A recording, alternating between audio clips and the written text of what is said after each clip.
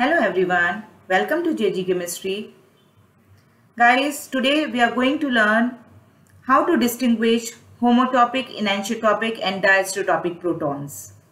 As you can see, this is part 3. In the previous 2 videos, we have already learned how to find out the number of signals in proton NMR, means how to find out distinguished type of protons, and how to find out the structure determination based on proton NMR. So if you have not seen those videos, you can find the link of those videos in this description box of this video. And if you want me to prepare any video on particular topic, do let me know and write it in the comment section. I'll try to prepare it. So let's start. So let's say you have a molecule in which you have a geminal carbon, geminal group. What does it mean? That either the carbon which is having the 2 protons, that is CH2 methylene group, the 2 protons are either homotopic, enantiotopic or diastereotopic. Means whether these 2 protons are going to give you a same signal or it is going to couple with each other and give you a different signal.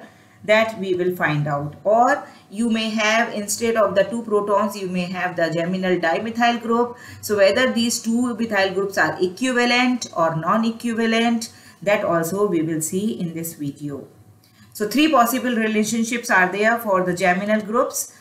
Either it may be homotopic, enantiotopic or diastereotopic. So we'll see what do you mean by each term here. So first we will see homotopic. So what is homotopic and how to find out? Homotopic groups are always equivalent. Equivalent means they will not split each other and will give you a single NMR absorption. You will get only one signal for the homotopic groups. And how you find out whether it is homotopic or not? We can do the substitution test. So let's say one example here. You have this example where the 2 groups are there. XX means the molecule is symmetric here, and we are talking about the CH2 which is having 2 proton. Let's say we represent it by HA and HB. So we'll see the relationship between HA and HB, whether it is homotopic, enantiotopic or diastereotopic by substitution test. So in first case we will substitute the HA by A, let's say, and in the other case we will substitute the HB by A. And you can notice here, since the 2 are X only here, the other groups, it is not a chiral center. The molecule is symmetrical and similar. Either you see this molecule or the other molecule, both are same, identical and non-chiral. Therefore, we can say the 2 protons are homotopic to each other and it is a symmetrical molecule. Let's say one example. In this example, we need to find out first the relationship between the 2 methyl group, which are geminal methyl group. Whether these 2 methyls are give you a separate signal or it is equivalent homotopic methyls. So you can notice here the molecule is symmetrical with respect to this center.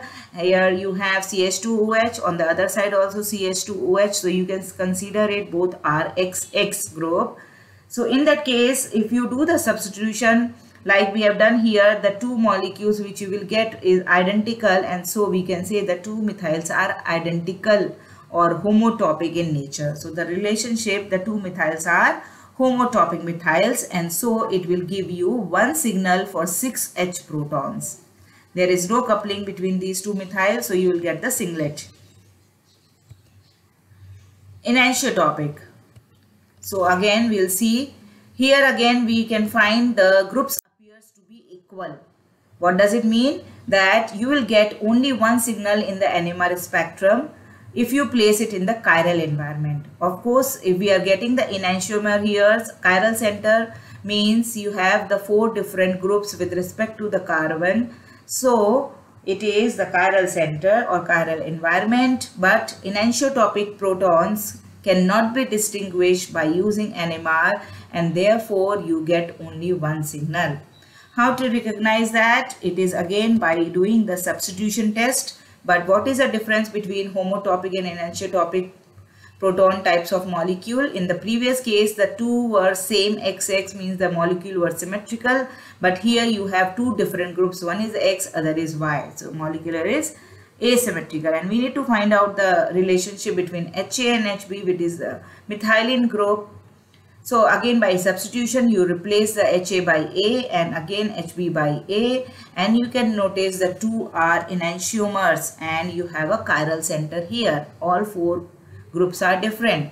Since the two are enantiomers, the relationship between the two protons, we can say it is enantiotopic protons, and it is a non-chiral molecule, right? HA and HB, all four groups are not different, so it is the non-chiral molecule, but the relationship between HA and HB, it is enantiotopic.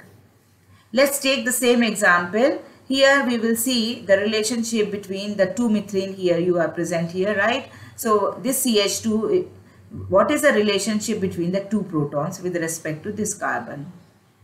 So if you notice and do the substitution test with respect to this carbon, let's say we replace this hydrogen with any group A, let's say. So with respect to this carbon, you have a chiral center. You have four different groups. One is hydrogen, other is A, and you have OH, and you have a bigger group here, right? So it is a chiral center, and if you have a chiral center and replace by the substitution test, you will get the enantiomers. So we can say the two protons are enantiotopic protons, but you will get only one signal for these two protons, as NMR is unable to distinguish it. So the next is diastereotopic protons. What are the characteristics? So here the groups are non-equivalent, and if we say it is non-equivalent, means it will have different values in NMR and you will get two signals for the respective groups, either it is proton or methyl. So we'll get different chemical shift value as well, and they are going to split each other by 2J coupling, 2 bond coupling, they will split each other. Let's take this example again, but here we have a star mark here. What do you mean by that? That the one of the group here is having a chiral center. So Y star means this Y is having a chiral center to it, and we need to find out the relationship between HA and HB. Same, you can do the substitution test. You are getting the chiral center as well. You are generating a new chiral center in the original chiral molecule. So in the previous case, the molecule was achiral, right? But here in diastereotopic, the molecule is already chiral and you are generating a new stereo center. So we can say the two are diastereomers to each other. And I will tell you a trick which is very easy to distinguish and to identify whether it is diastereomers or enantiomers.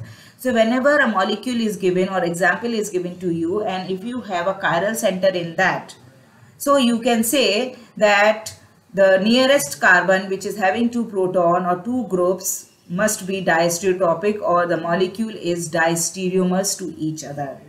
Okay, so you just have to find out the chiral center, and then we can say HA and HB are diastereotopic to each other. The condition is already a stereo center is present in the molecule. So if you take this example, now you can see we have the same example, but we have replaced here one of the hydrogen with methyl group. Now this carbon is already a stereo center which is in your molecule, right? Four different groups, methyl, OH, hydrogen, and a bigger group, this bigger group. So already a stereo center is present in the molecule, and then we need to find out the relationship between the two protons, or you can say the two methyl groups, whether it is the same or it is diastereotopic in nature. So as we have seen that you should have the stereo center. If it is present in the molecule, we can say that the two hydrogens are diastereotopic in nature. So you can easily identify or distinguish from homotopic as well, because homotopic you have a symmetrical molecule, but here we lost this symmetry, so it cannot be homotopic. Again, for enantiotopic, the molecule was achiral initially, but here you have a chiral center. So only option left is with diastereotopic, and so it is the diastereotopic protons. And similarly, now the two methyls became diastereotopic methyls. Earlier, when the molecule was symmetrical, the two methyls were homotopic to each other. So we can say now the two are diastereotopic because a stereo center is present in the molecule. This trick is very good and very effective in case of such kind of examples you come across. We'll solve few problems here. So this is very first and simple problem, ethyl chloride. If you see this molecule, we can easily say that there are two signals in NMR, one for CH2 and other is for CH3. Now if they ask you the relationship between these two protons, let's say represent AA single prime. So what is the relationship for HA and HA single prime? Is it homotopic, enantiotopic or diastereotopic? So do the same substitution test and you can see by substituting one H with Br, you are getting the enantiomer here, right, which is a mirror image of each other. So if you are generating the enantiomer, non-superimposable mirror image, so we can say HA and HA single prime are enantiotopic protons. And we know enantiotopic protons NMR cannot distinguish, so you will get only one signal for this. Therefore, we are getting two signal for ethyl chloride in proton NMR. Okay, now this molecule you can easily say now without solving it, you have a stereo center present here and they are asking the relationship between the two protons. Just now we have seen if you have the stereo center in the molecule, already a chiral molecule, then the two should be diastereotopic proton with each other. And so by substitution test, it will generate the diastereomers. And that also you can confirm by doing the RS nomenclature. Now, if you have a geometrical isomers with respect to the double bond and they are asking you, we know that CH3 and this CH will give a different peak. Now, you have CH2 here. So, this CH2, whether the HA and HB are the identical protons, homotopic or enantiotopic or diastereotopic. For that, again, we'll do the substitution test. Let's replace one of the hydrogen with Br and see. Now you can notice the relationship between hydrogen and methyl. The two are trans to each other in first case, in other case it is cis to each other. And so we can say that it is the non-mirror image, or you can say it is superimposable images. So if it is superimposable, then we can say that two protons are diastereotopic protons.